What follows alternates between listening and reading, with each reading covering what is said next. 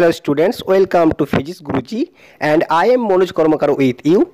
In today's video, I will describe how to calculate the electric field due to a uniformly volume charge distribution using Gauss's law. Let us take a sphere of radius capital R and it has uniform volume charge distribution. That is, the charge in the sphere is distributed uniformly and the charge density is rho. Now we have to calculate the electric field due to this sphere inside and outside the sphere. First I will calculate the electric field at a point at distance small r, and the point is, let is this P as the point, and we have to calculate the electric field at P due to this whole volume. So previously you know that we can use Gauss's law to get the electric field.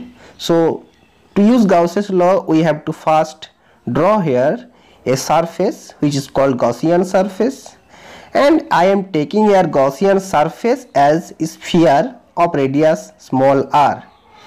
As the charge distribution has spherical symmetry, so the electric field here will be spherically outward, that is radially outward, and the electric field is always perpendicular to the Gaussian surface at every point.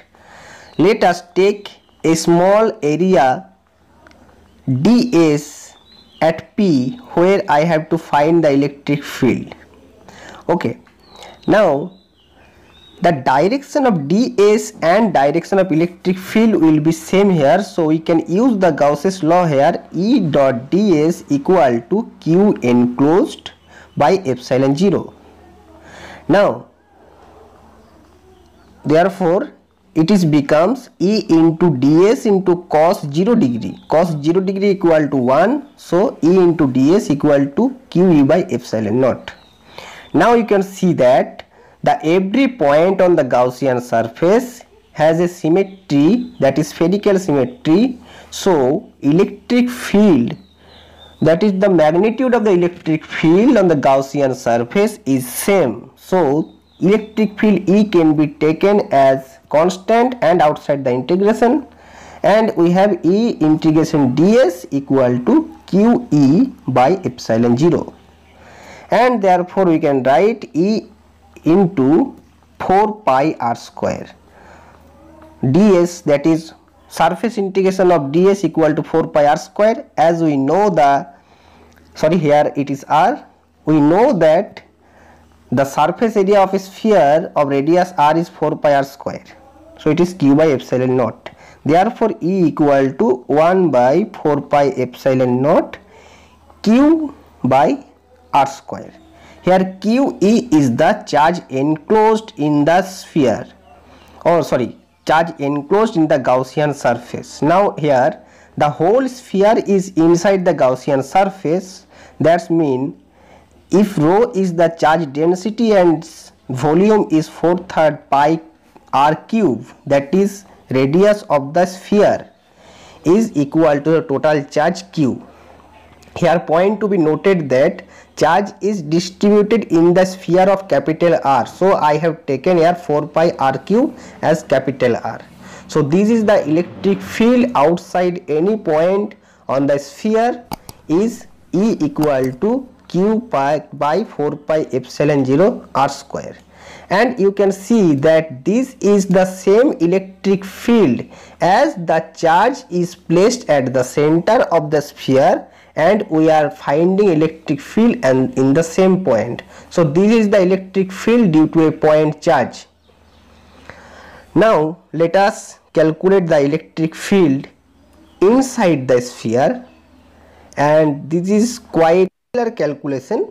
So let draw the figure again, and here this is the surface charge volume charge distribution, this is the center, and this is the radius of the sphere capital R. Now we are going to find the electric field inside a point, so we are taking a small r is less than capital R, and the point where I have to find the electric field is inside the sphere. Let us first draw the Gaussian surface. Here the Gaussian surface is inside the sphere. Then the total charge is not inside the Gaussian surface here. Some of the charges are outside the sphere, and the electric field we will get only for the charge inside the sphere. So here is the difference from the previous case. Now let us use the previous formula again. E dot ds equal to q enclosed by epsilon 0. Here the only difference is in the q enclosed. So the left side will be same as the previous one, that is E into ds equal to q enclosed by epsilon 0, and or it is E into 4 pi r square equal to q enclosed by epsilon 0. Now q enclosed, I have to here first calculate the q enclosed, that is charged in this shaded region. So from the previous case you have seen that if rho is the charge density, then q enclosed is equal to here 4/3 pi small r cube, that is the volume of the Gaussian surface, and rho, the value of rho we can find from here, that rho is equal to q by 4/3 pi into capital R cube. So we get here q enclosed equal to 4 pi small r cube into q by 4/3 pi capital R cube. 4/3 pi cancel, then I get here q into small r cube by capital R cube as q enclosed. We can replace it here, we get q into small r cube by epsilon naught into capital R cube. Therefore we get the electric field E is equal to 1 by 4 pi epsilon naught q into small r by capital R cube. So this is the electric field inside the sphere. Okay, now let us draw a graph between electric field and distance from the center to get the variation of electric field with distance from the center of the sphere.